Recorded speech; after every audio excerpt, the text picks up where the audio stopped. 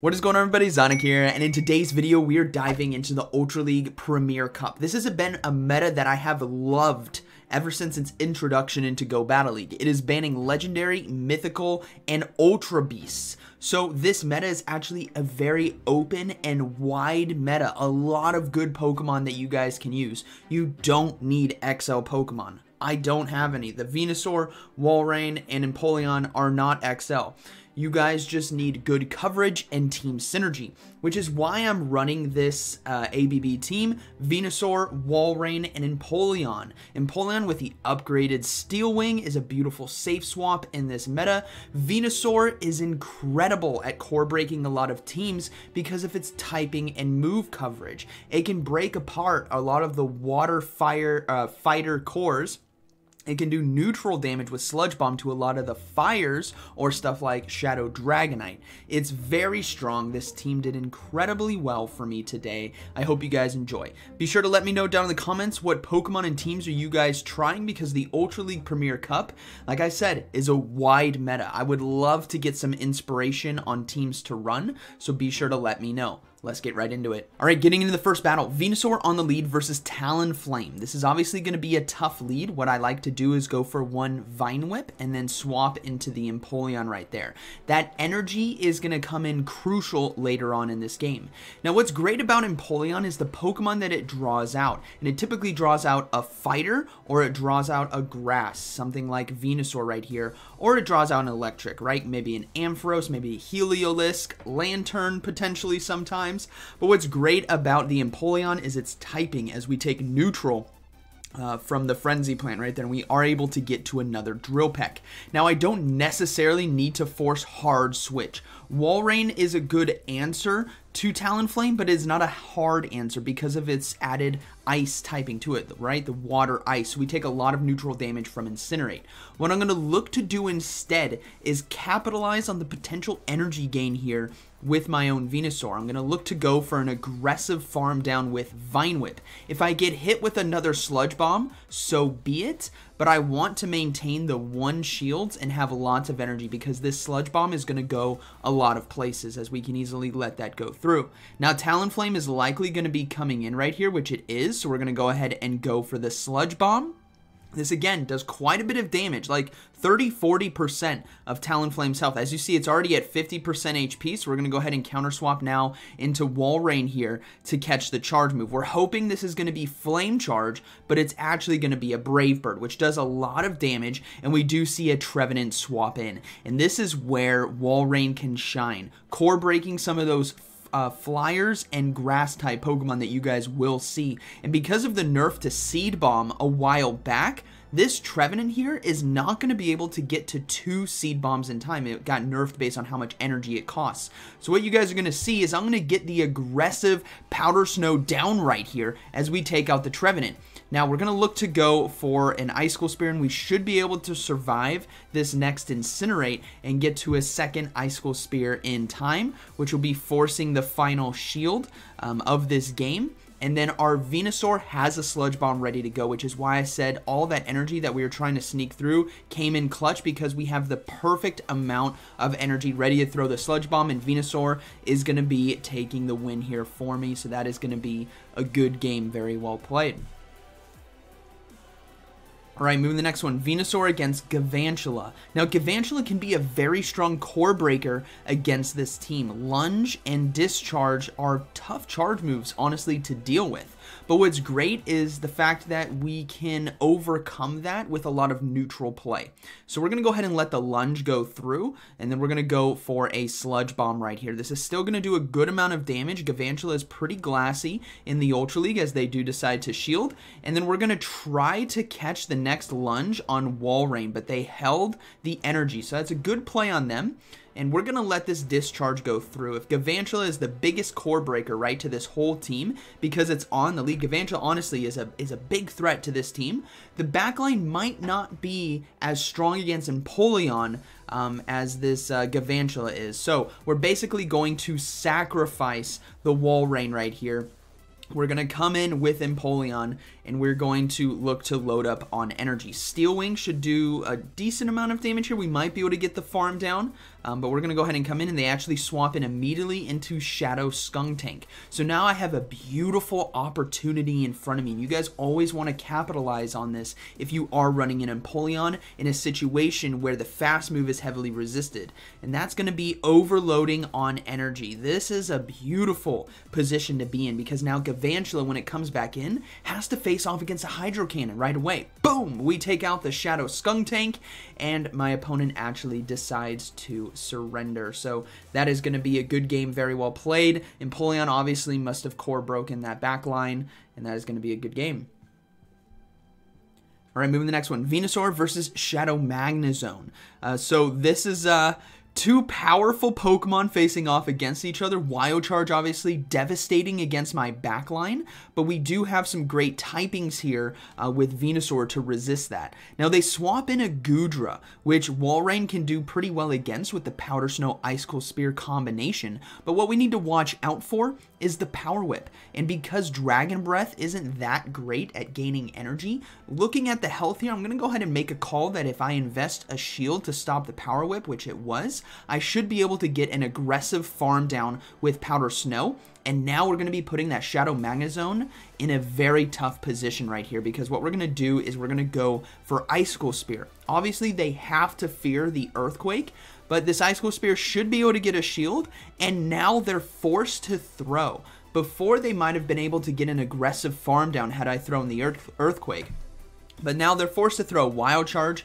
We're going to come back in with Venusaur and make sure we overload on energy. I'm not concerned about getting hit with a Wild Charge or a Mirror Shot right here. What I want is plenty of energy, and it's actually going to be Mandibuzz in the back. I was kind of anticipating a Gallade back there, which is why I was holding a lot of energy on my Venusaur to be able to handle that. But Empoleon's still going to do well against the Mandibuzz, which is, I believe, XL Best Buddy right there. And like I said, you guys don't...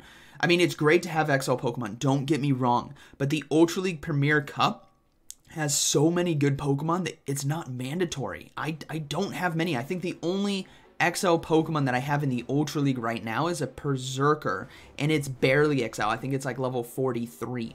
So what you guys are going to see is that it's just really important to have really good synergies and coverages. Pokemon like Empoleon and Venusaur are really strong together in this meta, as we will see the Mandibuzz look to go for an air. I believe they go for Aerial Ace here. I'm going to decide to shield because I'm anticipating them swapping into Magnezone, which they did. And this is beautiful because I have a Hydro Cannon ready to go. So choose, pick your poison, right? Boom!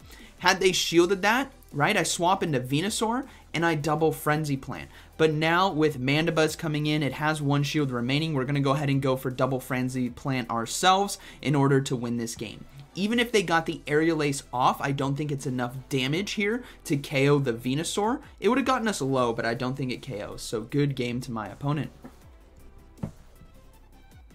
Alright, moving to the next one. Venusaur versus Shadow Alolan Ninetales. Now, if this is Powder Snow, I'm swapping out right away, but it's actually going to be Charm. So this is a really cool position for me to be in.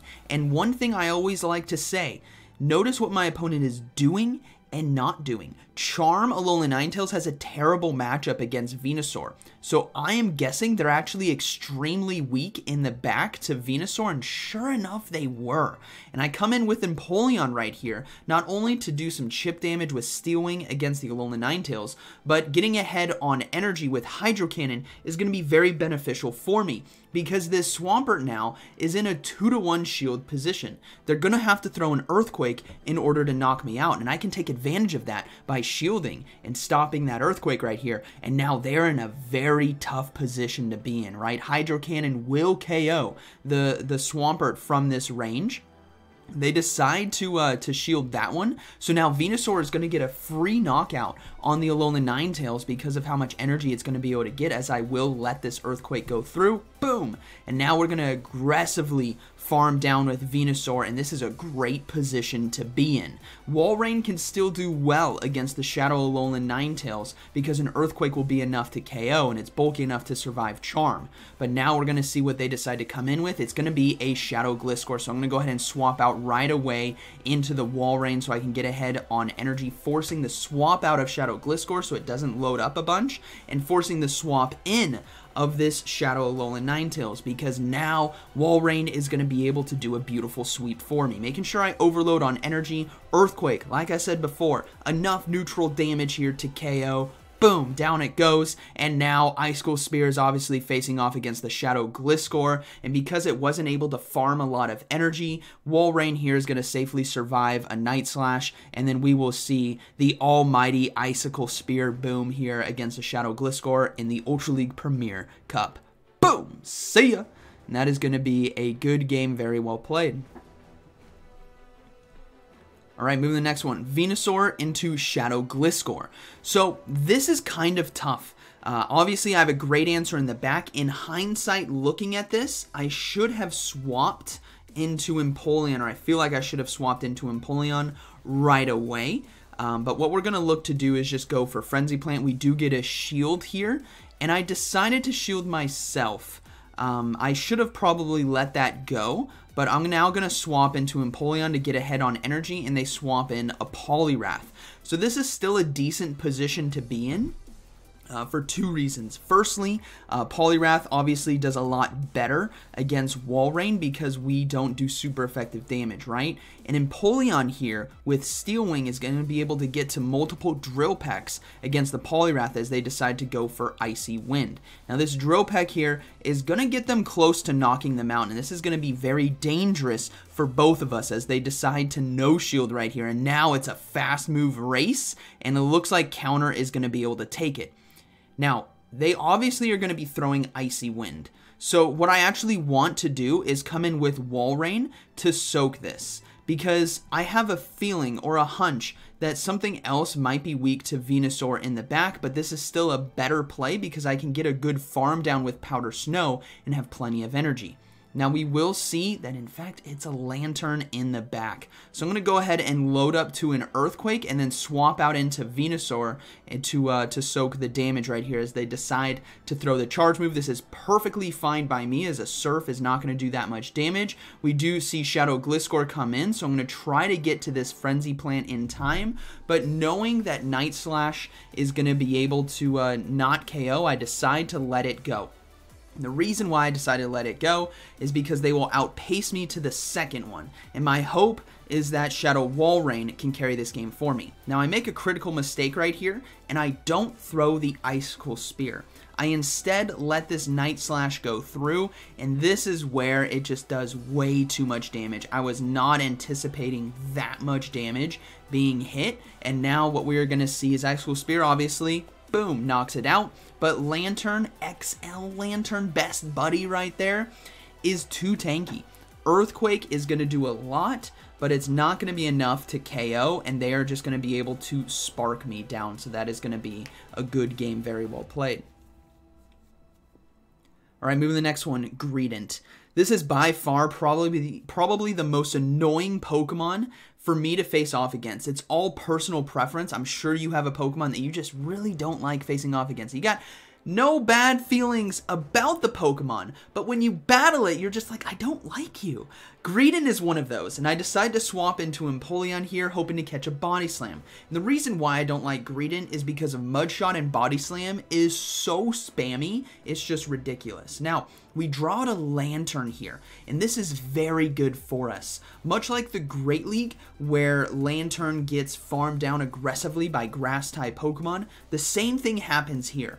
But what's great about the Ultra League is the added bulk that we have. So Venusaur is going to be able to get in a very aggressive farm down. So we're going to go ahead and go for Hydro Cannons here, as that's going to be the best charge move to throw in this situation. And unfortunately, I don't get to the third one in time. And Venusaur right here is is excited to get an aggressive farm down. So we're going to go ahead and come in. Vine Whip does a decent amount of damage. I feel like we can survive 2 Thunderbolts and maybe a Surf. As you guys can see, Surf doesn't do that much. So we're just going to go ahead and just go for the all-out farm down. Now my opponent might be reading now that, you know what? Maybe I should be swapping out, and they do. They decide to swap out back into Greedent. So obviously I'm going to keep my Venusaur, alive here. As we do get a shield, we're going to counter swap into Walrein, and this is where Body Slam and Mud Shot combination is going to be shown of why I just really dislike it. Look, there's 1, there's 2, and I'm just trying to overload a bit on energy, right? I'm not trying to go for 100 energy, but you guys are going to see there's 2 Body Slams. Here's going to be 3 Body Slams. I'm just like, dude, I've had enough. Like, Greedent, stop. This is way too spammy. As Body Slam will get us relatively low. So now I'm just going to have to throw the Icicle Spear. I do not want to deal with another Body Slam coming through. And this should be enough to KO, which it does. We're still on the 1s. They decide to come in with Lantern, which is a pretty big call for me to shield right here because I'm thinking maybe it's something like Dragonite, maybe it's something like Gliscor. I decide to swap into Venusaur, and it's actually Trevenant in the back. So we're going to go ahead and go for the Sludge Bomb here. And this is what I love about Venusaur is the Frenzy Plant Sludge Bomb combination for the Ultra League Premier Cup. It's got a wide range of coverage, everyone. And what we're going to look to do is leverage our bulk here. I'm going to no shield. I'm going to pray that they went for Seed Bomb, which they did, and we survive. And we are able to get the Sludge Bomb off in time. This is going to be forcing the final shield from our opponent, which they do decide to shield. We go for the Icicle Spear right away. There's no messing around when it comes to the damage from Shadow Claw. Boom, down it goes, and now we're going to go for another Icicle Spear here against Lantern, and that is going to be a good game, very well played. Walrein clutching it up for me here against Lantern in this battle, and that is a good game to my opponent. Alright, moving to the next one. Venusaur versus Shadow Poliwrath. Obviously, very good lead for us, and I'm anticipating them swapping out, which they do. So I'm going to go ahead and come in with Empoleon into this Golisopod. Now, Golisopod is very strong in the Ultra League. Open Ultra League, as a matter of fact. In this meta, it's pretty strong as well, as we're going to go ahead and go for Dropek here. But what I love about Empoleon is the ability to resist those charge moves that it's going to be throwing while doing super effective damage with Dropek. But now we're going to be in a very tough position right here, where if I don't shield, Golisopod could force switch. If I do shield, Empoleon gets to, or Poliwrath gets to farm down and throw multiple Icy Winds against Venusaur. So I'm actually going to opt for shield advantage. And this is a risky call. We're going to come in with Walrein and we're going to go for the aggressive farm down. Powder Snow is going to get us a lot of energy because it's resisted by that water typing, and I'd much rather have a 2-to-1 shield advantage with a Venusaur and Walrein than shield disadvantage with a Poliwrath getting an aggressive farm down. So now we're going to go ahead and go for Earthquake. This is going to get the Shadow Poliwrath well below 50% HP.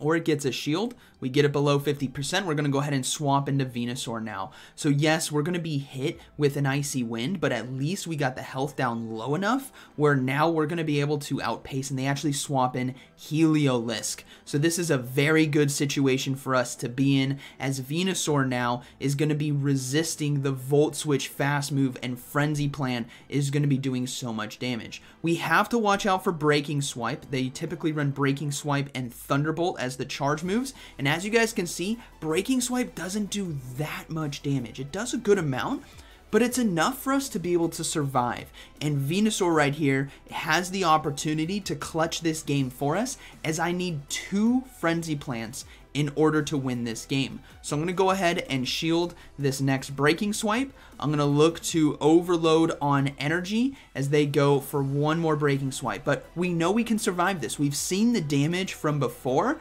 and now we are in the race to get to 2 Frenzy Plants, and we get there in time. This is going to be knocking out the Heliolisk, and the Poliwrath coming in is low enough where even with our debuffs from Icy Wind and Breaking Swipe, this Frenzy Plant will be enough to knock out the Poliwrath, and boom, that is going to be a good game, very well played. telling you guys, Venusaur is very strong in this meta. All right, moving into the final battle, Venusaur versus Swampert. Hey, we got a beautiful lead right here. Swampert does not like to see the Venusaur, and we do see a Tentacruel swap in. So what I'm going to do is a delayed swap out. Why do I do this? Frenzy Plant here is going to do enough chip damage where I get the Tentacruel to about 50%, and then Empoleon has a phenomenal matchup because of its typing to resist Poison Jab, Scald, Acid Spray, Sludge Wave. We don't need to be giving up a shield. So what I would rather do is come in with the Empoleon after chunking the health and then making sure that I go for a Drill Peck before I get hit with a Scald debuff, and then now I can farm down with Steel Wing, having plenty of energy on the back end for Swampert. So I maintain switch advantage, I maintain shields, and we are looking very, very good as Tentacruel is going to get farmed down by Steel Wing. Now that Swampert coming in obviously needs to watch out for Hydro Cannon. It doesn't necessarily have to shield the first one, but the second and third might start adding up. Even though we've been debuffed with Scald, this is where things start to get out of control and where the Swampert has to get rid of us quickly, which means it can't overload on energy to be able to hit the Venusaur on our end with a lot of damage. Now we get it into the red. So what we're going to look to do, I'm going to do a quick pause here. What I'm going to look to do, I'm only doing this once in the video. What would you do in this situation? I would come in with Walrein. The reason being is I know this Swampert is just going to swap out right away. And if Walrein has a good matchup or it's a neutral matchup, I need to be ahead or at least even on energy for that. If it has a bad matchup, then typically Venusaur is going to be covering it, right? So that's what we're going to do. We're going to come in Walrein, and sure enough, there's a Skarmory in the back. So that actually saved us a turn or two worth of energy where I didn't come in with Venusaur and have to swap. Instead, I'm on even pacing, if not ahead by one fast move of this Skarmory, which is going to be crucial for us. Now, my opponent obviously has to knock us out, and they won't be able to do that by throwing a Brave Bird first, which is why I decided to no-shield that charge move, because had they done that, one, we would have still survived, and two, it would have sealed their fate because they would take way too much damage. But now Walrein's in a very good position where Powder Snow and Icicle Spear is a beautiful combination to get rid of this Skarmory. I'm also anticipating them eventually swapping into Swampert here to try to snipe a Hydro Cannon to take me out, and there it is. So I decide to counter swap right away, and we catch the charge move. Again, you guys got to be on your toes when you guys are playing Go Battle League, anticipating your opponent's move. What is their win condition? And it was forcing a shield with Hydro Cannon, so that is going to be a good game, very well played. This team was phenomenal. It was very strong. No XL Pokemon. All Pokemon you guys likely already have, if not can build. Venusaur, Walrein core with an Empoleon safe swap. I hope you guys enjoyed today's video, and like always, thank you for watching. I'll see you in the next one.